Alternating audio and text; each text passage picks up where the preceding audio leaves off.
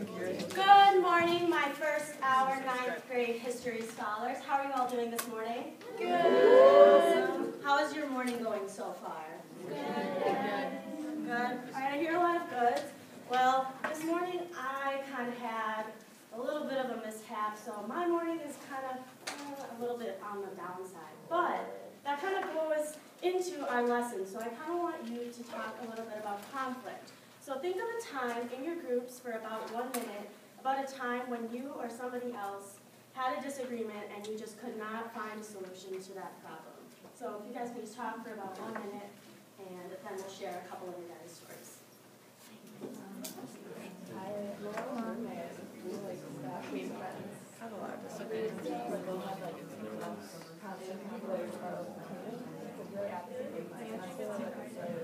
I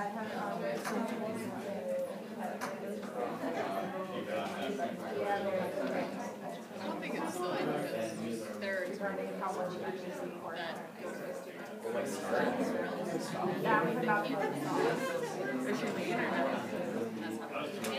Is she the one that's like kind of looks like she's like older, but like she has like long hair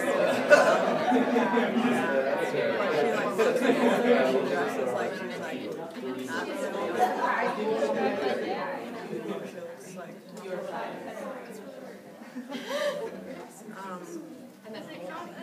yeah, I always get into conflicts with people about politics and the environment and just like stupidity. Like sometimes I'm just like, why are you being so stupid? You know, like especially when people like drink and it's like, you know that you're gonna drink and you can't handle it. All right, everybody. All right, do I have any brave volunteers that want to share their story?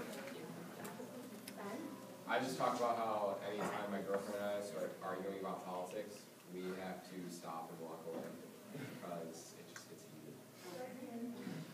Anybody else? Jimmy? My roommate freshman year, we had constant conflict because he cried all the time. And like the first month it was okay, like I understand you miss home, but in like month 6, I was like, I don't want to be here anymore. All right, so Megan? I have a current roommate that I don't really get along with, and it started with the culmination for blaming me for a broken spatula that I couldn't replace. I didn't feel the need to. And so, ever since, we just kind of like don't really talk to each other, and it's really uncomfortable, and I don't want to do it to anything. One more. Angela? I get really mad when people say that recycling is pointless and that actually the garbage men just stick all the stuff in the same garbage truck and that they just want us to think that recycling actually happens, but it really doesn't. I get really mad when people say that because I don't believe that's true, but maybe it is, I don't know. So yeah, just mainly like recycling. When people don't recycle, it makes me really mad. Those are all really good examples. Now my example kind of relates to your guys' too. I have roommate issues as well, but this doesn't really pertain to me, so to say. So I woke up this morning, went to go make my coffee, as I do every morning because I love coffee, and both of my roommates come bursting out of their rooms and they just look furious. And I had no idea what was going on. So I just kind of ignored the situation, went into my room to get ready to see all of you guys' lovely faces. And as I'm getting ready, I hear yelling in the living room, and I go out there immediately and ask, what is going on? And to keep the story short, one roommate is mad because the other roommate has a bunch of friends over all the time and they're really loud, and the other roommate just feels like she doesn't have her space anymore in the apartment. So this kind of goes along with our new unit on the Palestine-Israel conflict and how I kind of am in the middle. So I'm going to have you guys take a look at the quotes that I put on your tables and kind of see, you either have a Palestinian perspective or you have an Israeli perspective, and I think there's one that kind of can go with both. So I just want you guys to discuss kind of how the person or whoever said this was feeling at the time and why they felt about this. I know you guys may not have any background information on this, but if you do, that's fantastic. But just talk in your groups for about 2 to 3 minutes, and I'll walk around and see if I can help you guys with this. I wrote a 25-page research paper on this. Wow.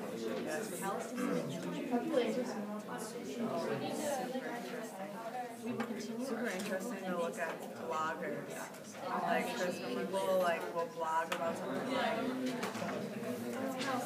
whatever, actually like people that live in Israel, and then like other people will be like, you're going to hell, Zionism, and then like another person will blog. Yeah, we live in that.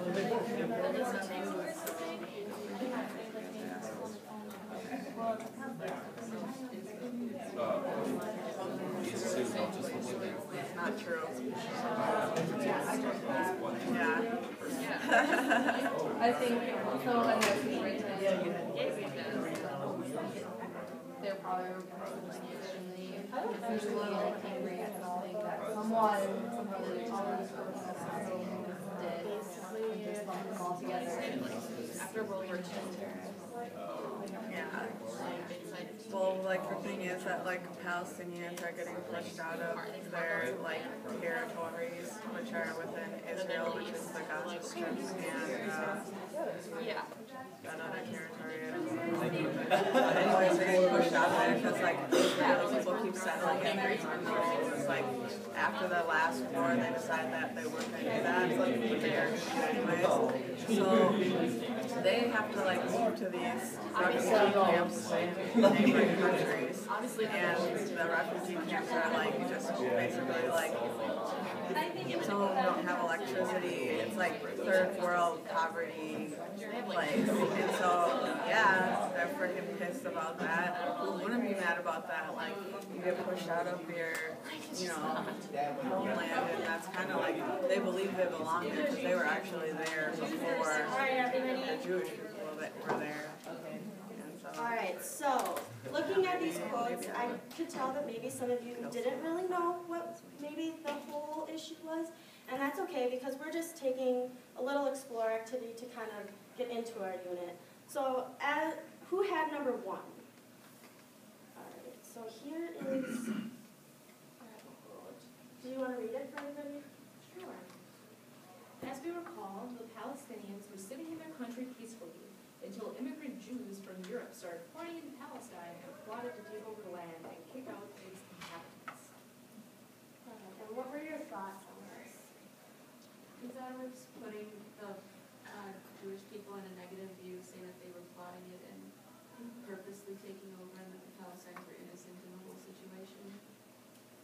Very good. So could you kind of see their perspective, and then making inferences, could you possibly see how the other party would have felt about the situation or the conflict that we're talking about? It very heavily makes it sound like the Palestinians are in the good guy side. Good thoughts, good thoughts. All right, and who had number 2? Back to you. Would you read it for the class? Peace will not be achieved without occupied Jerusalem being returned to its legitimate owner as the capital of an independent Palestine. Any thoughts? We felt that the person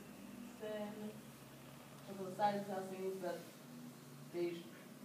Jerusalem and Israel should come back under Palestinian rule, but it doesn't really say, like it doesn't like it's lost put anyone in a bad light. It just kind of says this is the only way to have peace.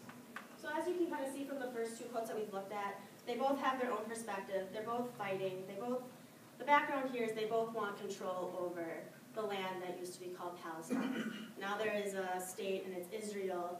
And what I want you guys to do is flip over the sheet that I have. It has the opinion, proof, reading strategy on there. And what I want you to do with the quotes, I'll put them all up here for you guys to see.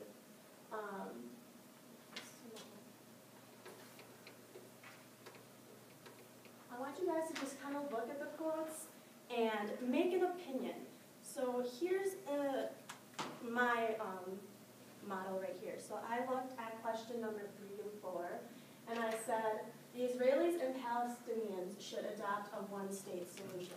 So instead of creating a Palestine state, which we'll talk about later in the week during our lesson, they should come together as one group of people under one rule and create one state.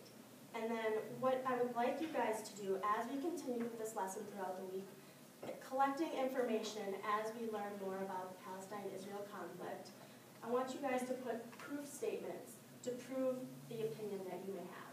And you may not have the same opinion as I do, so you might want to say the Palestinians should have their own Palestinian state independent of Israel. And then you would you can use the quotes that we used in class, or you can just take the information that I'll be giving you throughout the week and put that in your proof column. And then as our final project, just so I can know that you guys are understanding everything, you can create one paragraph summary using all of that information to synthesize and understand what is going on and defend your opinion using the proof.